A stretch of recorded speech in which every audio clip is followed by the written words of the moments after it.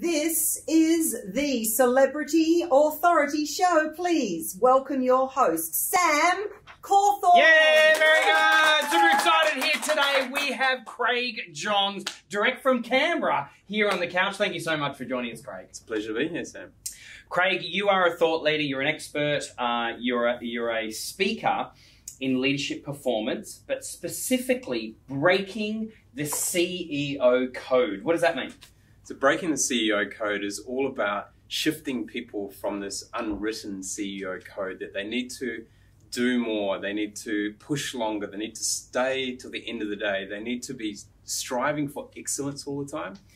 And it's shifting that into a position where rather than burning themselves out and burning out their team, to actually leading a sustainable performance and energy throughout their day and throughout their career. Because the leaders are the ones who role model the behaviors that affect the whole organization and therefore society. And it all started from when I was quite young, where I always wondered why people weren't happier, healthier, and hungrier for success. And you know, for me, I always wondered how I could actually make a difference. Yeah. And then I realized I needed to be spending time not trying to go to people individually. That's too hard. Let's work with the leaders. And the tipping point really came in on the 12th of June, 2013. And I woke up, got out of bed like I normally would, and fainted.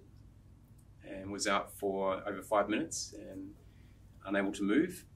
And here I was, you know, relatively still what I thought fit and healthy, but however, probably put on a few kilograms and was, you know, working some extremely long hours. And I found myself in the emergency room, flatlining quite often. And, you know, I've been working 70 to 80 hours a week, and we realized I'd done it for 302 days straight. And so... And this isn't unusual, though. I'm sure there are other people out there that are constantly just pushing themselves to the limit, and that's what happened to you. Yeah, so, you know, performance is not about doing lots. It's about doing little things effectively. And that's beautiful. That's very well explained. Yeah. And I think what people try and do is they schedule their life around work. And so they schedule time rather than scheduling energy and performance. And so if you look at most people's schedules, especially a CEO, we'll quite often see it filled up with maybe 70 to 80% of their day filled up in meetings. And so they're not actually getting time to actually relax and recover at all in between those meetings, or they're not really getting that chance to prepare for the meeting effectively. So, you know, we've got a massive problem. Absolutely. We have an energy problem. Now, I want to deep dive into this a little bit more, but I can hear a little accent in your voice. Whereabouts are you from? What was the upbringing like, Craig? So I grew up in a town called in a province called Taranaki in New Zealand, on a big farm. Beauty. And so for me, I grew up in a space where, you know, you're out on the farm, you get a lot of time to reflect on things and be very creative and come up with ideas. And I was very fortunate to be surrounded with a lot of people in that community who were highly successful in the sport field. There were a lot of All Blacks come out of that region, a lot of really they're pretty high performers. Yeah, but it's a relatively small province, but it's very proud and it loves being outdoors. You know, we have a 2,500 meter mountain, which you can see from the whole province. Wow. With 2 peaks, and then 2/3 of it surrounded by coastline. So you're in nature the whole time, and it's really inspiring. And people just get out and they're adventure. Like all New Zealanders are kind of pioneering and adventure type people. And so you just get ingrained in that. And from a very young age, I was playing field hockey in, you know, competition from the age of 4 or 5, and, you know, swimming from the age of 3. And I was fortunate to end up in some very good teams as well. So in my field hockey, I was playing premier field hockey at the age of 13. And our team at that time, when I came in, I never lost a game for 5 years. And it continued on, and it has the record in New Zealand for the longest streak without losing. Congratulations. And somewhere around 280 games. It's phenomenal. Town of 5,000 people. And, you know, sometimes we had only 10 players. We didn't even have a full team, let alone reserves. But we knew how to win. Yeah. And there was just this amazing belief in each person and connection. You know, we had disagreements, but we were all aligned in where we were going, and we weren't just trying to win, we were trying to change the game. Yeah. And I think that's what leadership's all about. It's not just trying to have a business that runs well. It's trying to, how do we change the game and change the world with our business? And I think that's really important. Yeah, I totally agree. Look, at the moment, it's a bit of the in thing at the moment, being a CEO or the like. So for CEOs out there that are wanting to become a CEO, or even a current CEO that is feeling a little bit of burnout, in order, before they flatline what you've been through, what we just say to them, and how could you just very quickly just teach us how we can break our own CEO code? Yeah, definitely. I think we need to shift away from CEO being Chief Executive Officer to Chief Energy Officer. Very good. And so in breaking the CEO code, one of the phases in breaking the CEO code was called performance. Huh. And so I teach people around the 3 steps to being a Chief Energy Officer. Okay.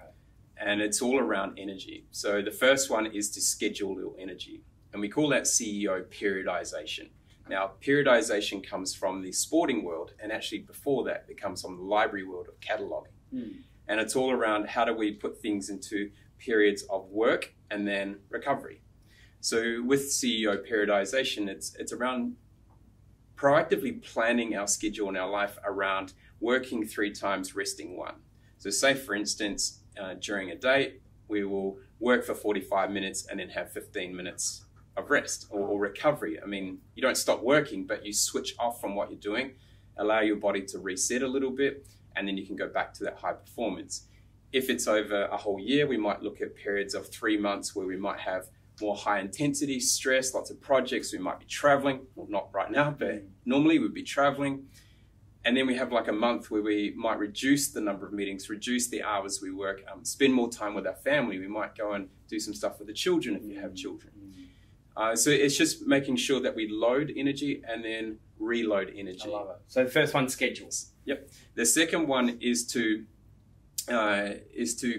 invest in our energy. Great. Okay, and that's all around high performance habits. So CEO performance. It's around the performance habits, and it's all around creating boundaries a lot of the time.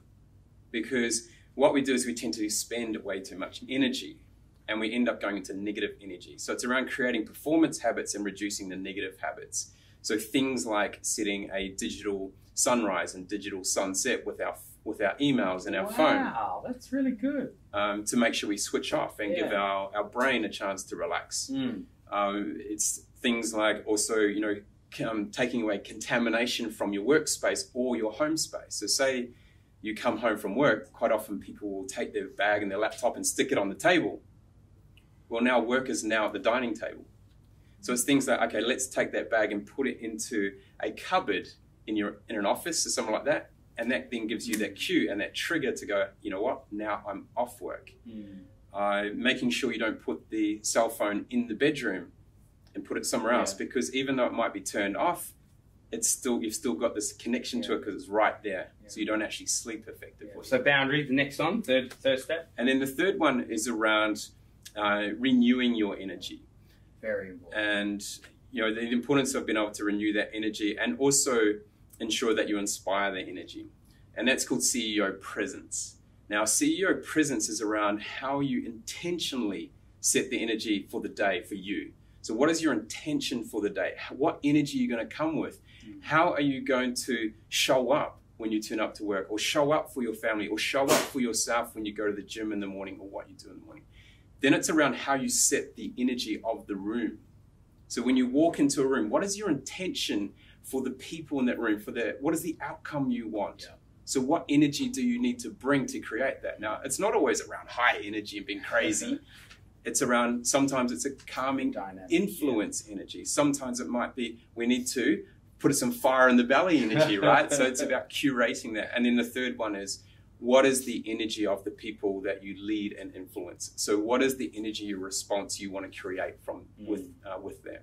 And that's really powerful. Craig, I find you to be fascinating, not only from your background in New Zealand, but also the the depth of information that you can, and even transformation that you can help CEOs from around the world. I could have this conversation for many hours, but look, we don't have the time. But look, just before you go, we have this bit of a challenge that we do for all of our people that we host here, and it's called the 10 questions in 60-second challenge. So, Craig, do you accept the challenge? Born for this challenge. Yes, you are. All right, Craig, your time starts now. Favorite color? Baby blue. Baby blue, of course. Favorite food? Hybrid. Fusion. Fusion. Yeah. Favorite celebrity? I would say at the moment Will Smith. He's very creative, and I love what he's doing online. On social. Oh, he's phenomenal. Favorite actor? Favorite actor would be. I used to really love Robin Williams. Favorite professional speaker? At the moment, I would say Sir Richard Branson. I just love his energy and enthusiasm and his balance in life. Yeah. And just holds the room so well. He is brilliant, isn't he? Favorite book? Favorite book at the moment would be. I really like Atomic Habits. Okay. Who wrote that? James Small. Okay. Favorite city? Favorite city, Taipei. Favorite drink? Favorite drink would be water. Favorite pizza topping? Chili, and lots of it. Oh, really? Nice and hot. And Craig, if you could be an animal, which animal would you be? An eagle. Why an eagle? Because you can soar from above, and you have this calming influence on people, and you have an observation of what the world's looking like and see the future. Oh, mate, that is awesome. Thank you so much for joining us here on the Celebrity Authority Show. That was awesome. Well done. Thank you.